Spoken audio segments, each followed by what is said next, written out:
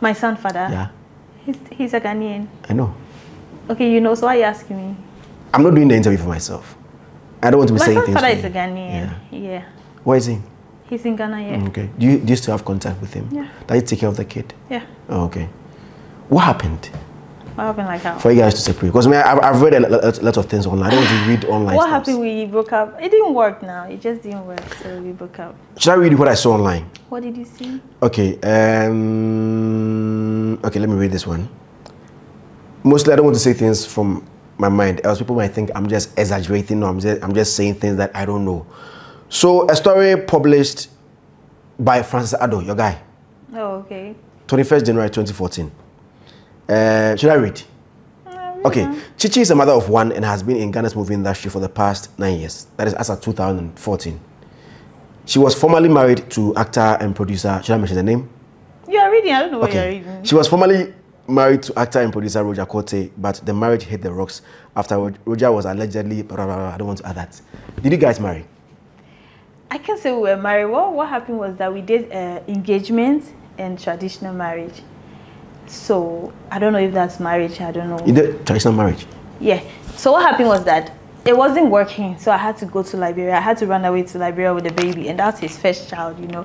So I had to run away to my country because it wasn't working. And I was alone in Ghana. So I'm like, it's not working, and I have a child. I can't be here, you know, and things are not going well for me. So let me go back to my family where I will have support.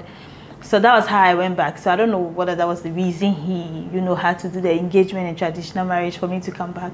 But he didn't come himself. He made one of his Ghanaian brother, Mr. Hagman, he's late now, you know, to do the whole ceremony for him. But he was on the phone and stuff like that. So we did engagement and traditional marriage. And then he apologized. And then I came back to Ghana. I came back, but it still didn't work, so. But how did you meet Roger? Okay, I met Roger in 2004, and I was interested in acting, so I met a Liberian girl who was somehow into the industry. She was dating a Ghanaian guy who was working at Angel TV. So I went to meet her, and she told the guy that, oh, she has a sister who is interested in acting, and that was how the guy called Roger, that, okay, Roger, I have this pretty girl that, you know, for you. I'm like, okay, which one is for you? For you. I'm interested in acting. Tell him there is a girl who is interested in acting. So he called Roger, and then Roger told him that, okay, he should give my number, like he should give his number to me. So I called him, and then we met. So that's how I met him. Yeah. But how was it, I mean, being with Roger? How is he? Roger is a nice person. He has his own bad side. When you're every human being. Yeah, but when I was with Roger for so many years. Like, everybody that is in the industry knew I dated Roger for a very, like, close to 3 years. Roger and I, we lived together for like 2 years. And then we had a baby. You know, men, sometimes they will not show you their main character. Sometimes unless they are pregnant or something like that. I was with Roger all those years. He was doing his stuff. You know, industry guys, they do their thing.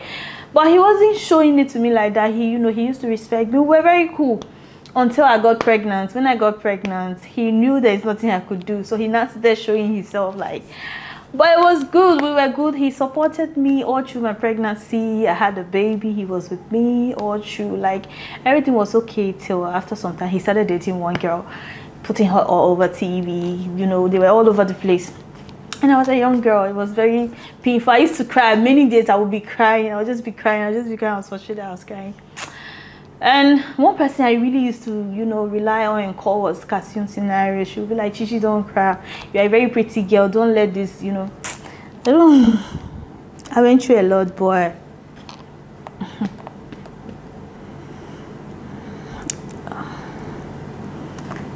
So I'm okay. I don't talk about it. It's past and gone. That's like many years ago.